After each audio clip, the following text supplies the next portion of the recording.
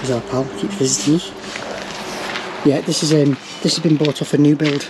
So this is 1.8 standard width, but it's 230 high, I think. So yeah, that's the job. In these old houses, it's the old dowel angle beads.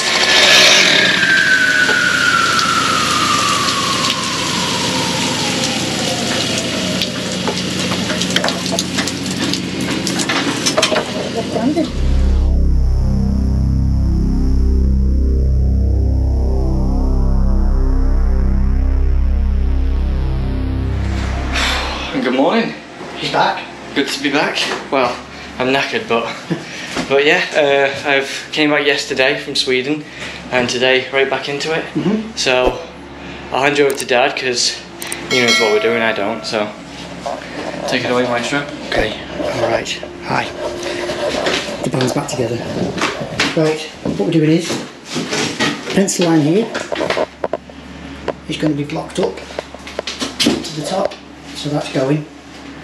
Then from the pencil line across, it's coming out. So it's coming out with a new lintel across the top. We're going to put a concrete lintel on the back, a tray and an angle line on the front, so we can do it two separate jobs. Back door is to be blocked up. This little window is going to be blocked up. Brickwork on the other side. I think it's a 9-inch wall, that. Now, yeah, it's a 9-inch wall because it's like a party wall between the two houses down an entry. So as you see, there's headers. So because there's headers in it, it means it's a 9-inch wall. Yeah, so blocked up.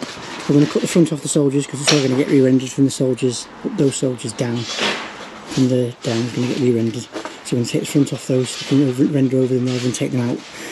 The lintel's coming down below that. The doors are a lot shorter. So it's very high ceilings. There's our pal, keeps visiting us. Yeah, this has been bought off a new build. So this is 1.8 standard width, but it's 230 high, I think. So yeah, that's the job. So it's threatening thunderstorms today after the heat wave. So we're going to get set up and get all the cuts and everything done on the outside with the STIHL saw and get propped up on there. I mean, we've got 3 ACROS, 3 strong wood. We might have to go and get 3 more so we can leave it propped up on the outside and drop on the inside if it rains. So we'll see. So we're just setting out now. We're going to knock the plaster. We've forgotten the long drill bit, which goes right through. So we're going to drill through the centre line and mark back on the outside, but instead we're going to knock the render off this corner, and then we've got a measurement to work off then to set out to transfer the measurements and the lines on the outside. This is the windowsill fixed to a bit of a pad, and then in these old houses, it's the old dowel angle beads. We've got little pads built in. It's the brickwork by the bricklayers, and then the joiners fix these dowels in, which gives you the round profile on the angle, which is nice. But yeah, that's it. We're going to get on the outside, get it marked up, and make some mess. So we'll catch you in a bit.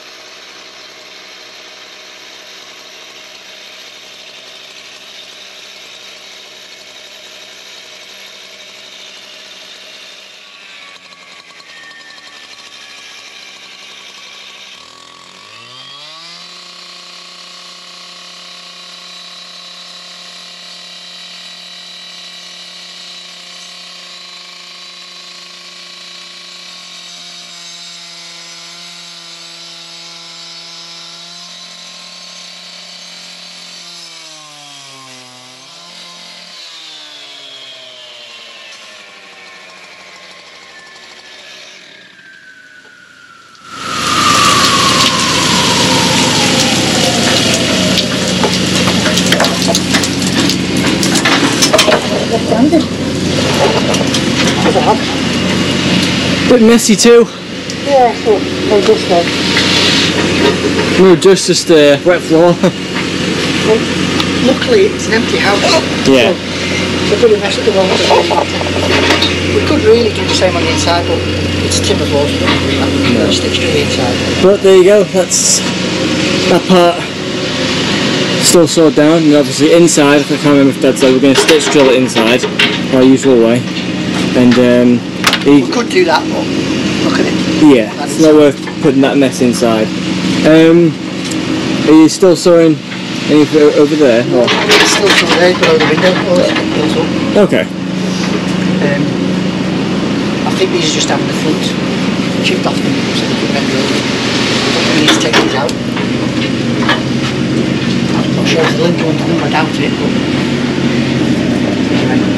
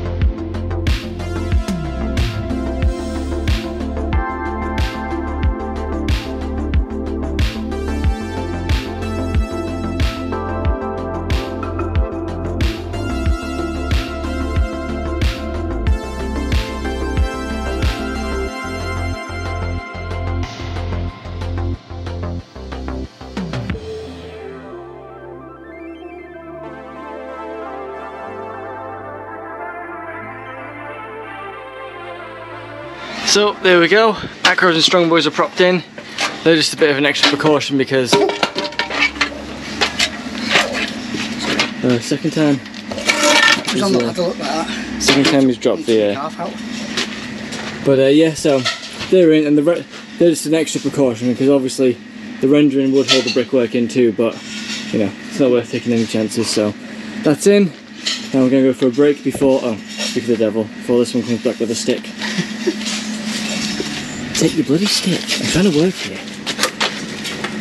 Right. See you in a bit. Right, so back from break. Dad's gonna start making a hole in there, and I've got the iron hole, I think it's called. Whatever. So got that, and I'm gonna head inside and do some stitch drilling, just so we can both start making some progress, and we can start putting a good dent in this now. Thankfully. Well, hopefully we'll say. The weather app says we're going to miss this thunderstorm now, so fingers crossed that's the case. Because we can get more, the more we can get done outside the better, so I'll take you in. It's just nice not to have sun cream on and not be sweating. It's quite a nice cool breeze, it's overcast, so it's quite pleasant today. Yeah, so I'll take you inside and get you set up.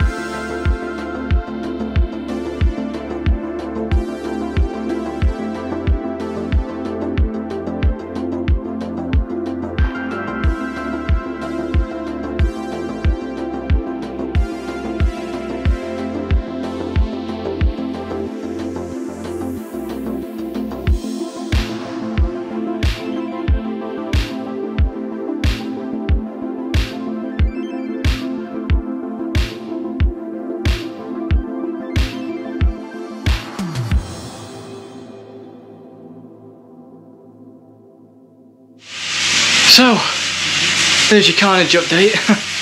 That window's fully out.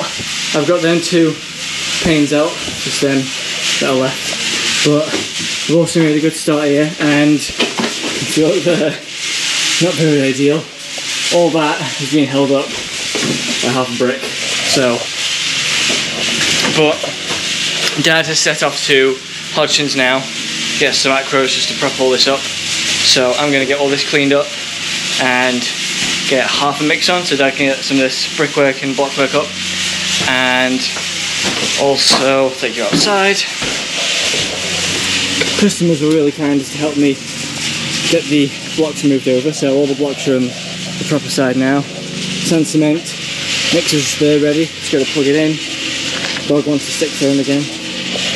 Bloody knackered doing all that for it. But yeah, so everything's brought round, so everything's not in the way of the customers. I'm just going to get a bit cleaned up, get a mix, and wait for Dad to come back.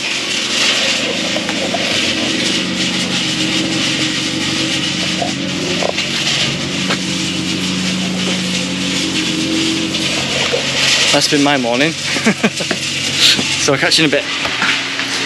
He's back. Yeah, he's back. No, you're back. Yeah, he's back. He's back. We've just put these loose boards up, and we noticed that that's not good. Worse for wear. Oh god. So we need to get the rest of these up and put the ACROS down onto the ground underneath. It's only just about the lintels. The lintels are staying in. Just have to be careful we don't fall down. Oh yeah, we've got a sleep wall to sit on there. So that's handy for that ACRO. Straight on the sleep wall. So anyway, a bit messy down there.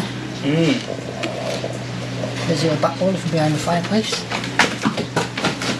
Anyway, let's get this propped and we'll go for some dinner.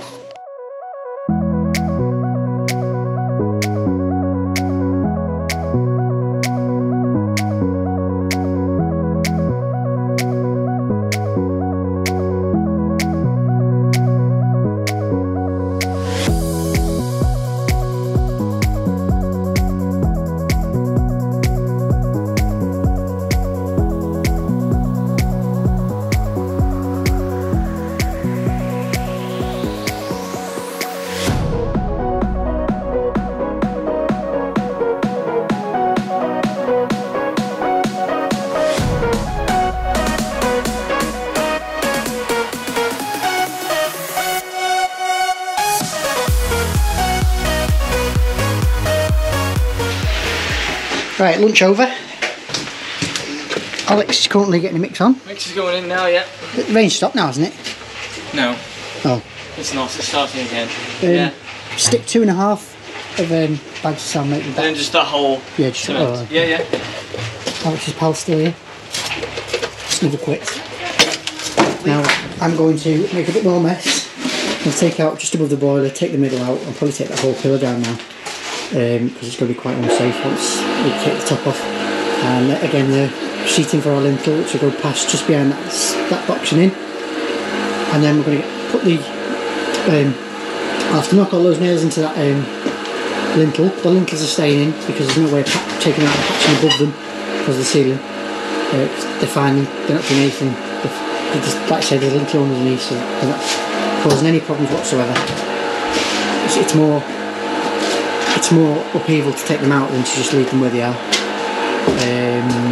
Yeah, and then we're going to put the lintel up tight to those lintels with the cabbage tray on top, and that'll be dangling down then. When we put the angle iron in, we'll strap it over the top and fit in properly. And we're going to put clear wheat vents in,